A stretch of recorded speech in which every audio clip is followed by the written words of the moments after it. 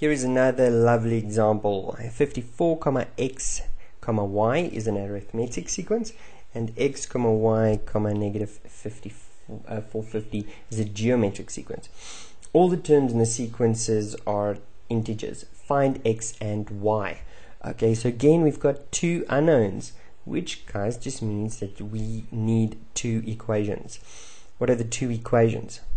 Well, this time if I look at this, okay, this alone, I can only use the arithmetic sequence property. I can know the property. Okay, arithmetic sequence means that if I take consecutive terms and I subtract them, I get the same value, and from there I can get my first equation. Okay, I can get my first equation. Now, I don't want a and d. That's not, we want x and y. So if I wanted a and d, I could have used my general term, but I don't want. I actually want unknown terms, which means I can use this. Okay, so I've got x minus 54 gives me the same answer than term 3, which is y minus x would give me. Okay, and in this one, let's just write it a little prettier. So let's solve y. So I can get y on its own by adding an x on both sides. If I add another x here, I'll have 2x. So on this side it cancels, and now y would equal 2x minus 54. Okay, this is my first equation, equation 1. Okay, another equation is if I use this and the fact that it is a geometric sequence. Okay, geometric sequence property is that term 2 divided by term 1 will give me the same answer as term 3 divided by term 2. Cool. Term 2 being y, so y divided by x, so term 1, is equal to term 3, negative 450 divided by y. And again, I can try and solve y in this case, or any one of the two, doesn't really matter.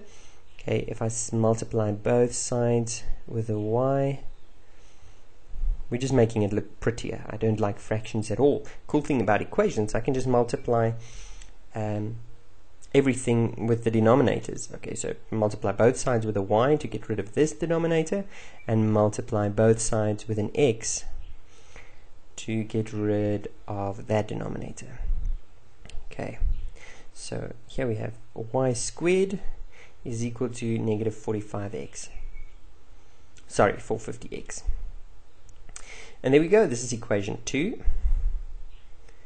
Okay, and in this equation I see, oh, I can replace y. Okay, y can be replaced with 2x minus 450. So from here I can say replace equation 1 into equation 2, and that gives me 2x minus 54 squared is equal to negative 450x.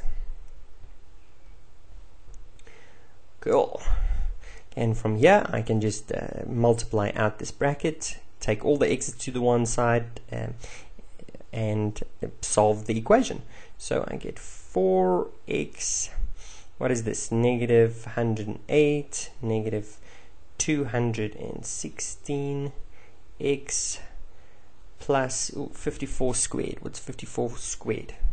I'm not going to waste your time by trying to do it in my head. Let's use the calculator. So 54 squared, 2916, gives me 2916 is equal to negative 450x.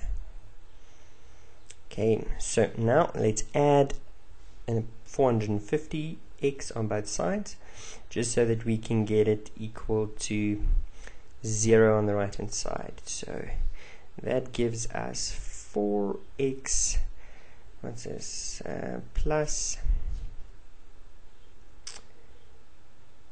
234 x plus 2916 is equal to 0. Cool. Okay, now a 4, can we divide a 4 into all of the terms? No, we can't.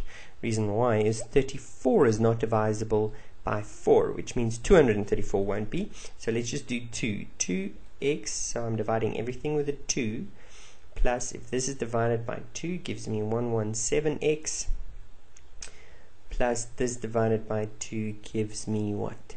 That's 1498.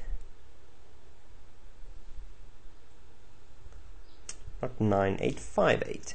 1458 will give me 2916 is equal to 0. Okay, and now this is going to be one heck of a job to get this into, ooh, that must be squared, sorry. Okay, when did I make that mistake? Ooh, from the beginning. Sorry guys. Okay, so to put this into brackets is going to be too difficult, so what I'm rather going to do is I'm just going to use my formula. You can always use your formula. The formula is a easy way to quickly find it. Wow, might be an intimidating formula, but if you practice it quite a few times, you'll definitely be very comfortable with it. So let's substitute negative b. b is 117, so this negative 117 plus minus the square root of that whole thing. So I'm not going to do the square root of that whole thing. I'm just going to do it on my calculator and put down the answer. So it should be a nice number. So b squared, which is 117 squared, okay, minus 4 times a, which is 2, times 1458. 1458 is equal to 2025. Okay, and that's what comes underneath the square root. So if I take the square root of that and look at that, I promised you it was going to be a nice number. So it's plus minus 45. Okay, divided by 2 times 2. Cool. Why did I promise it will be a nice number? Because they said initially that all of the numbers are integers. If it's not a nice number, you have made a mistake somewhere. And I do it very often, and that's how I know I made a mistake. Okay, so here, let's see, what is that answer? So we have that 45, so let's calculate it. 117 with a negative plus 45, we first do the plus, equals negative 772. So that gives me, divided by 4, because I'm dividing with that, divided by 4 gives me that x can be negative 18. Okay, or x can be, let's try the other one, 117 negative minus 45 is equal to negative 162 divided by 4. Doom doom doom. Okay, negative 40,5. Negative 40,5. And this one is not applicable.